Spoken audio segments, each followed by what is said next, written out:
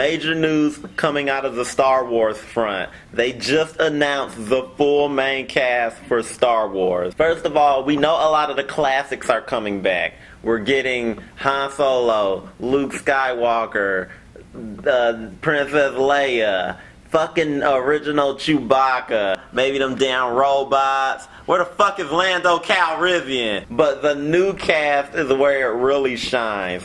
First off, they just announced John Boyega to be in this movie. And it looks like he's playing the lead. So it looks like I'm getting what I want, people. If you remember a few weeks back, I said I wanted a black Jedi, and I wanted him to be the lead, and I wanted it to be John Boyega. I'm happy. Disney, stop being scared. I think the world is ready for a black Jedi. We got Mace Windu in the last 3 Star Wars movies.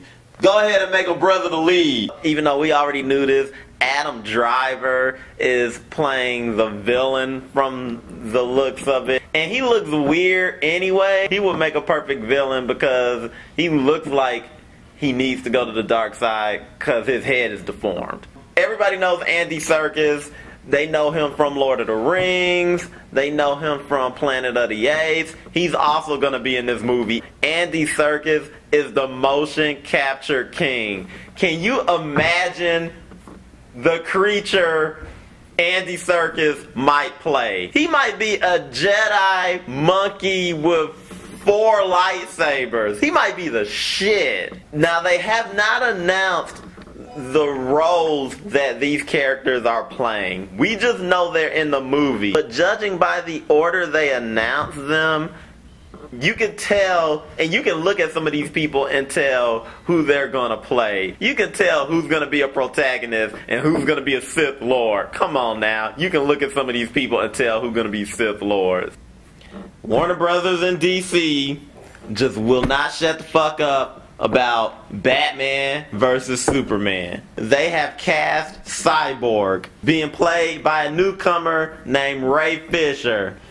On the one hand, I'm worried because Ben Affleck, Gal Gadot. But on the other hand, this could be a good thing. Putting new black actors to work. Speaking of Cyborg and the Justice League, Warner Brothers has officially announced that Justice League is happening, and it's supposedly coming out a year after Batman vs. Superman. It looks like they're depending on Zack Snyder to help them catch up with Marvel. You don't want to put all your eggs in one basket, but I mean, when you're DC, you only have one basket because you threw the other baskets away, or you won't go buy any better basket. You know what? I'm tired of talking about this shit. DC's getting on my nerves.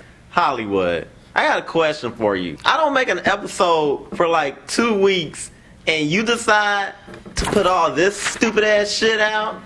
I'm about to name a list of 4 movies that shouldn't happen. A Barbie movie. A movie about Peeps, the fucking candy you eat at Easter. A Goosebumps movie starring Jack Black. And a movie about Archie. Do you hear this shit? Who signed these dumbass contracts? What could possibly you could make a movie about Peeps? Go look up Peeps on the internet. You know what Peeps are. The little bird shit. You can't make a movie out of that. Barbie. You making a Barbie movie. Barbie. And the Goosebumps movie, I mean, it has Jack Black in it. That should tell you that it's going to fail. I'm losing faith in you, Hollywood. For all the good shit like John Boyega being in Star Wars, then you give me 4 stupid ass movies.